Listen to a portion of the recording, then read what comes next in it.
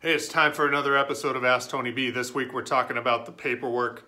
For most people, the worst part of it. For us, obviously the worst part of it, but a necessary evil of getting a home loan and getting pre-approved.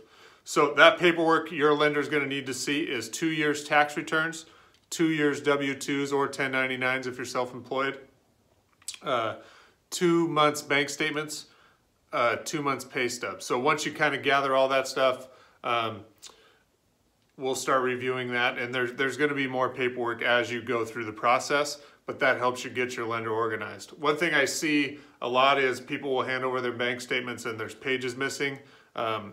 When you get your bank statement, typically there's a page or two that are left blank. Those pages need to be turned in too.